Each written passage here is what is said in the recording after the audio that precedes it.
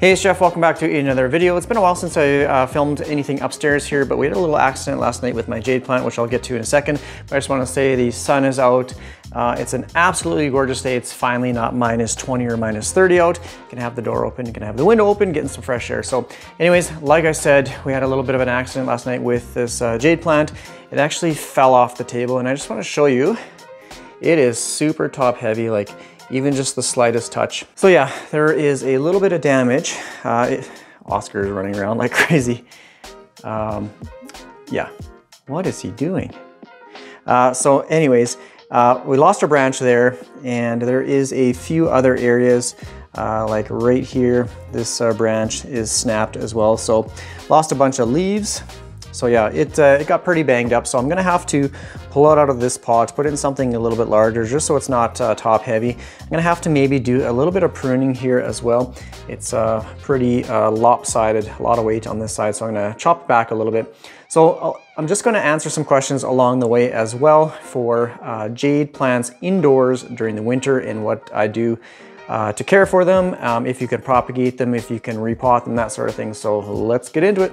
So I still keep my jade plants in my south-facing window throughout the winter. And even though it is getting a ton of bright light, I'll show you here with my light meter.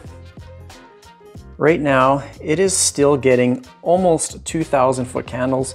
It's 152, but it is times by 10. So it is getting around that almost 2,000 foot candles. So even though it is getting a large amount of light, the days in the winter are shorter, so you will probably notice your jade plant not growing as vigorously or as fast as it would in the summer, just simply because the days are shorter in the winter. It's not receiving as much sunlight as it normally would, even though it's still getting a ton of bright light. So I guess the next question is can you prune plants or succulents in the winter? And the short answer is yes, but just due to the shorter days, you'll probably notice very minimal growth or very, very slow. I did a little experiment, I want to say maybe a month ago. I chopped the top off one stem here, and it is finally just starting to push out the smallest little stem right here.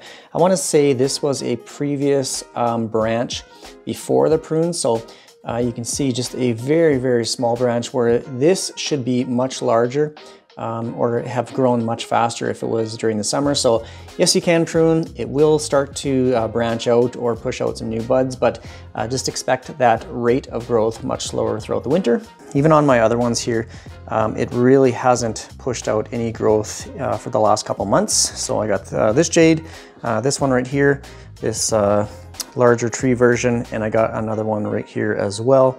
It has been losing, like right here, you can see a little leaf.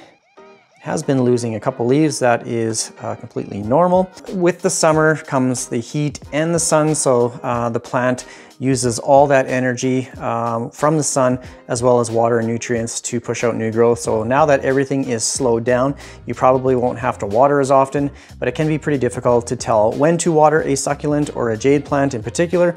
And I always say, obviously if the soil's dry, I check the leaves. Jade leaves should be very thick, very plump, and you should not be able to fold or bend them. So this one you can see just slightly, it can be slightly bent or folded. So I'm not gonna quite water this one yet. And same with the golem jade. You should not be able to bend the leaves.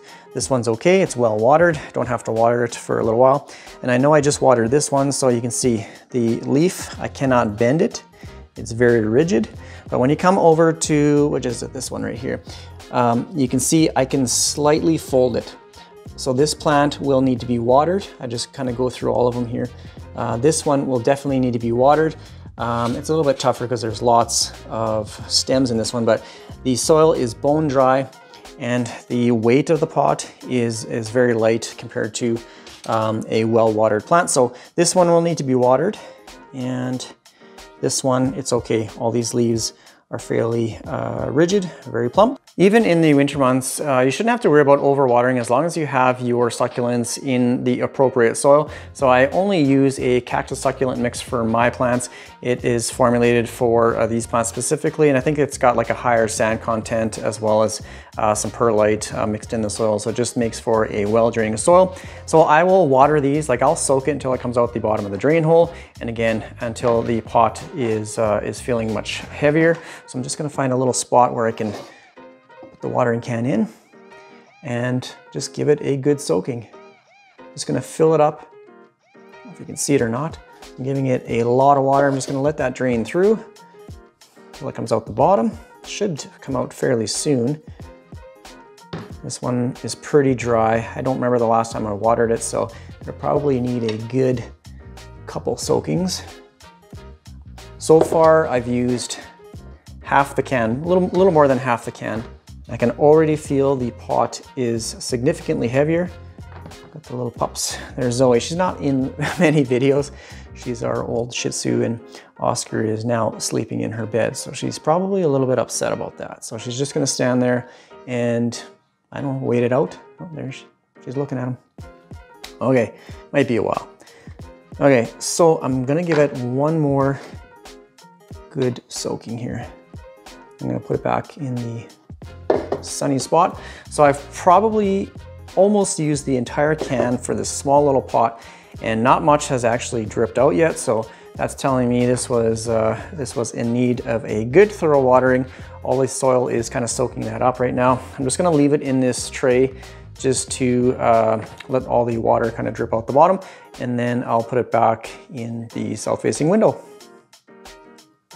Okay, so I brought the plant downstairs. I'm going to, like I said, repot it in something a little bit larger. So here's the pot that I picked out for this. It's a little bit shallower, but it's quite a bit wider. So it should provide a more solid base so this thing doesn't get so tippy.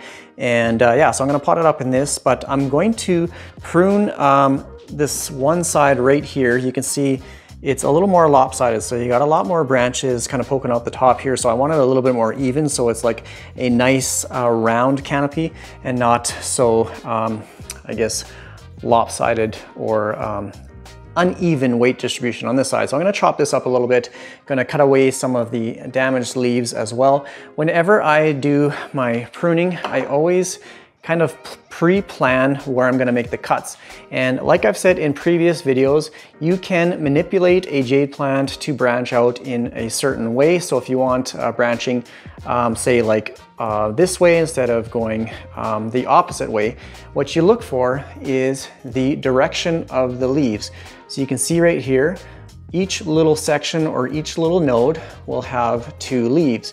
Whichever way the leaves are facing is, if you make the cut above that, that's where it's gonna branch out. So you can see right here, the leaves are on the left and the right, and you can see it gets a branch from those same directions. So if you want a branch coming out on this side as opposed to this way, you wanna make the cut just above there, and you will get a branch on the same side as the leaves, I guess is what I'm trying to say. This thing got pretty beaten up. You can see there's just a leaf hanging off there, so you can just literally pluck a leaf off, put that off to the side. I'm gonna do this one here too. This one's just hanging off. You can propagate these, which I'll show you in a few minutes. Just set them aside. So I'm actually going to, I'm gonna take this one off too, just so you can see. Right here, you can see this leaf is facing this direction. So I'm gonna cut just above that leaf, just like that. Even with this little cutting snipped off, it has drastically reduced the weight of this branch, so it will, I guess, not pull this plant over as much. Here is another, actually I'm gonna do this one right here. So this leaf is busted off here as well, so I'm just gonna take that off. Now, because I made this cut, I'm gonna get a branch on this side and this side. I'm going to snip this one off, like right there, so that I now get branching from this spot and this spot. So I don't have 2 branches branching in the same direction. They're going to kind of cross over each other and eventually fill in this area quite nicely. And I probably should have, oops, I just cut that off. Never mind, that one just fell off. I think it was already just hanging on there. I'm not gonna do a hard prune right now. I'll probably do that in the spring. I might cut back some of these branches quite aggressively, but just for right now, I'm going to this is basically for weight reduction on one side. So I'm just gonna kind of look over this one here as well. So I've decided what I think I'm gonna do is just defoliate. So I'm gonna remove some of these leaves. This will help drastically with weight reduction as well. So I'm just using my hand, just kind of twisting them off. You can use a set of pruning shears as well. Wherever it branches out, I'm just gonna take the leaves off. Here's another little piece up here. Again, set these aside. I'm gonna remove this one back here as well. So like I said, this will drastically reduce the weight. This little guy right here, I don't know if you can see it, but it stems off of a branch, so I'm just gonna pluck this off. And I think that's what I'm gonna do for now, is just leave it intact. I'm not gonna prune it. I like the structure here, so it branches out right here, and then it bifurcates right there. So I have made a couple prunes, so that's basically what I'll do when the plant branches out like here. I will cut it maybe 1 or 2 nodes above that, just so it gets a nice full branch structure in time. So yeah, I think I'm going to leave this alone for now. Actually, I decided to cut the top off. So I got a branch right here, so it branches out this way. I don't want a branch in the same direction.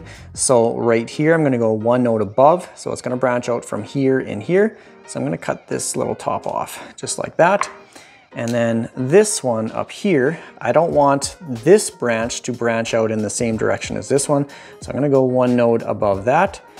So I will get a branch from this side, and one from here and here, hopefully in a few weeks. Okay, so now the zoomed out portion, you don't really see that one branch kind of hanging off to the side like it was before. Like I said, in the springtime, I'll probably do a little bit more of a harder prune, but I think this is good enough for now. Just gonna kind of rotate it. You can see this branch, it's not as high. It's still sticking out, but it's okay for now. I think I'm gonna leave the rest on it. And I just wanna show you guys just the trunk. This thing is beefy. So I get a lot of questions about how to get like woody stems or how to get thick stems. This all comes in time. This plant was taken from a cutting probably no larger than this, about 4 or 5 years ago. One way to get a tree structure like this is obviously from pruning and time. This is the brown woody stem, and you can see the soft, pliable green stem right here. And as this plant continues to grow, it will change to a more woody stem. See if I can get a better picture. So right there as well. We got a woody portion and a green, soft, pliable.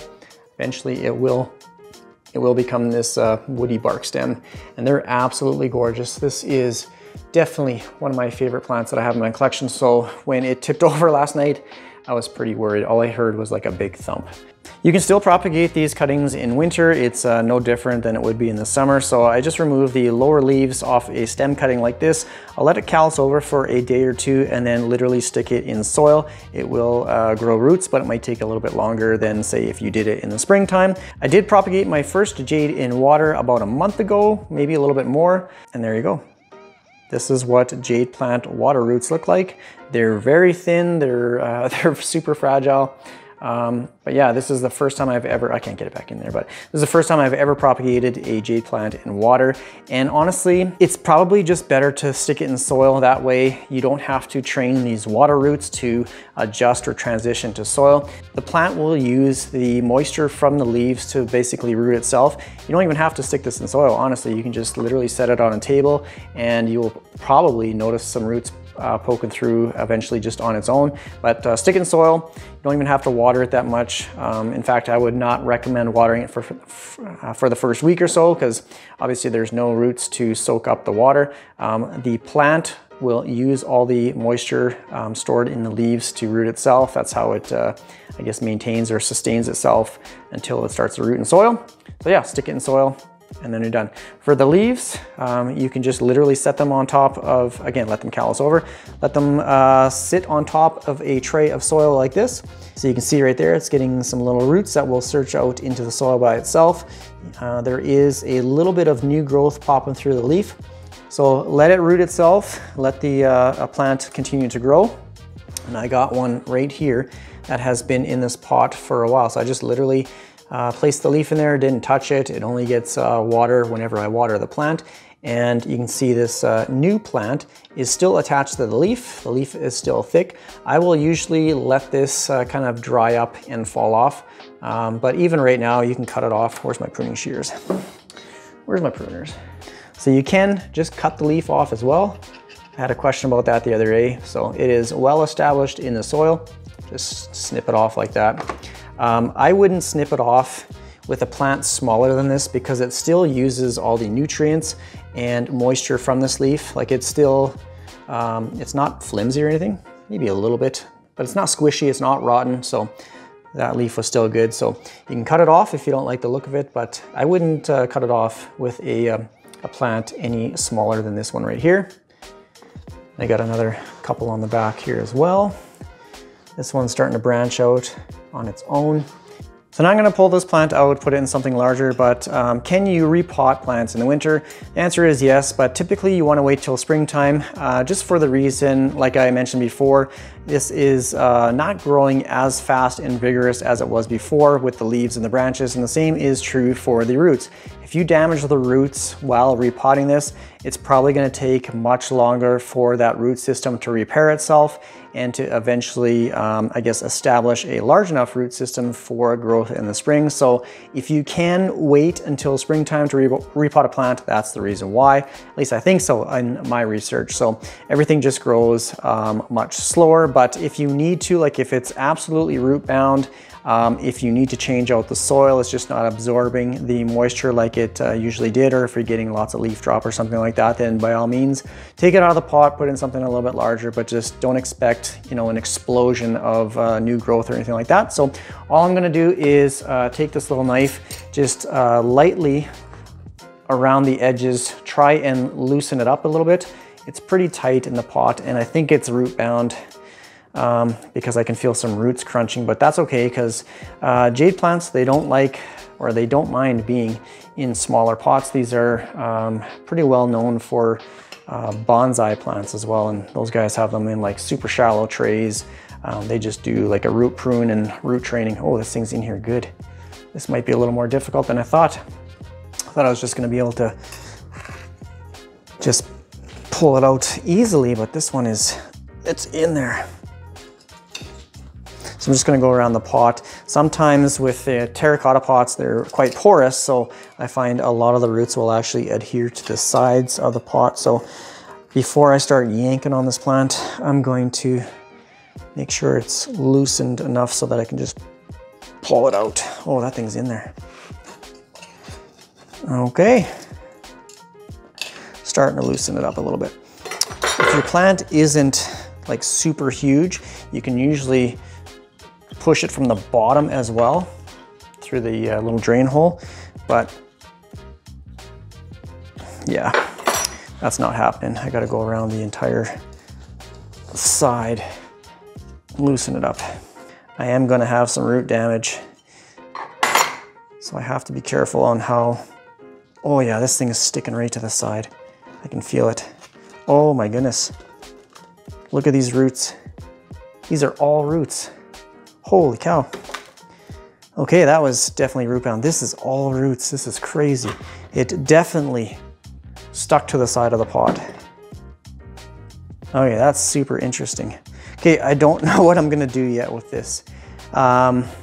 Normally I would try and loosen these roots up like, oh, is this roots? Yep, that's all roots. That is so weird. It's completely taken the shape of the pot, especially at the top here. So yeah, these are all roots. So yeah, like I was saying, I normally would loosen these up, but you can see all these roots are super fine. I'm definitely gonna do the bottom. So once again, my camera just shut off automatically. I have no idea how much video I lost, but I did take this little root fabric thing off the side. You can see there's some much larger roots there. So yeah, I think that's all I'm gonna do is just remove these very fine roots like this. Oh, losing another leaf. Just off the side. So there is a much larger root system underneath it. These ones, I don't even know if they're alive anymore, but I may do the same, just see if I can peel this back a little bit, see if I can loosen up the bottom a little bit. But like I was saying, most times I wouldn't disturb the roots. I would just put it in the pot and let the roots kind of search out on its own into the new soil. But with this one being so root bound, I think I'm going to have to at least loosen up a little bit of the bottom. And I'll try and not disturb as much as possible. Can probably even just do it lightly like this. There you go. That's all I'm gonna do. The rest of the soil, like, it's not compact. You can see it's quite squishy. Okay, so I think that's all I'm gonna do. The plant will do the rest. I'm gonna put it in this pot, fill it up with some succulent soil, and then this will be done. This is so crazy. I don't think I've ever seen a jade plant like this. And I don't think I repotted this all too long ago. Definitely last year. You can see it's just stuck to the side. This is crazy. So you can see the pots are pretty much the same size, but this one is quite a bit wider, like I said. So I'm just going to fill in the soil around the edges. Here's the cactus and succulent mix that I'm using. I'm not usually brand specific, like I don't really use Miracle-Gro anymore, but I just got to use up this bag. So it's a nice airy mix. So I'm just going to add soil, like I said, in kind of around the pot, and then this project is completed. So I'm just holding the plant down just because it wants to tip over. I'm just making sure that it's in the center of the pot. I'm not going to add any soil at the bottom. I'm just going to allow these roots to, like I said, search out and grow along the sides more. So I'm just going to add soil along the sides, and then I'm just going to poke it down with the pencil here. Just going to get some kind of evenly spaced around just so this thing doesn't keep tipping over. Once again, I filmed a bunch of footage and my camera cut out. I am so glad I ordered a new camera, and it actually came in the mail today. But I filmed an entire couple minutes of me explaining what I'm doing, so I'll explain it again here. I did have to place this a little bit different. So this portion of the stem was kind of hanging off to the side a little bit, so I straightened it out quite a bit, and then I added a bunch of soil along the backside here, and I poked it down, or I poked the soil down just so it's nice and snug. So it is now supporting itself in this upright position.